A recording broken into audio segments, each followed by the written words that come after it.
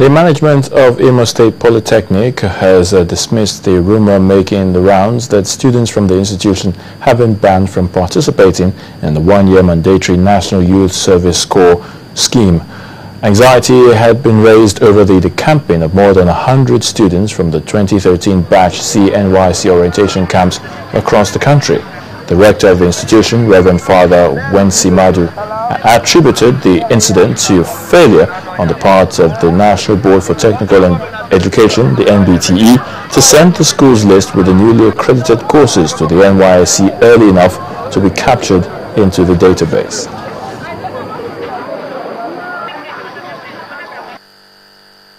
We recently concluded our visitation by the National Board for Technical Education on the programs run by the institution.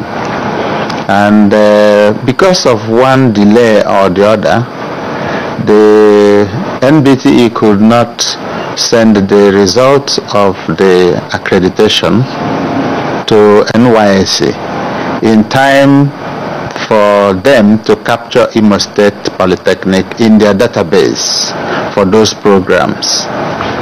Because it happened in the camp, when they were doing the orientation camp, the students were already decamped.